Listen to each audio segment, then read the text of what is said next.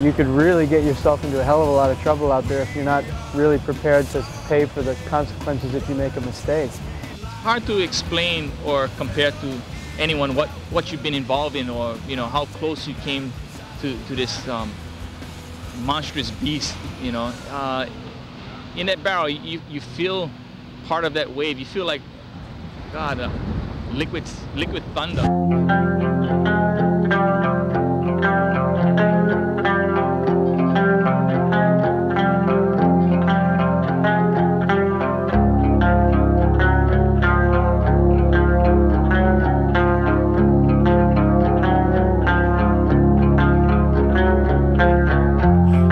Standing still, not today.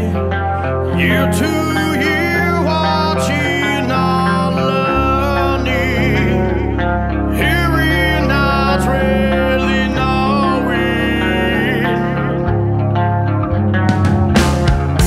Do we have the choice to decide for ourselves, or are we subject to its force?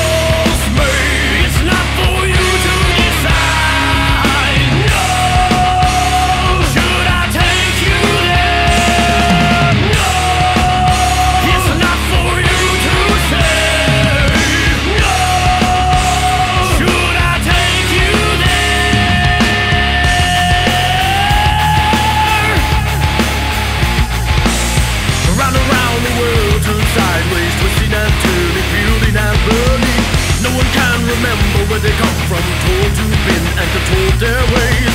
Love is said to be so frightening and to hold and terrifying. It's not for you to decide. No. Should I take you there? No. It's not for you to say. No. What I just can't tell.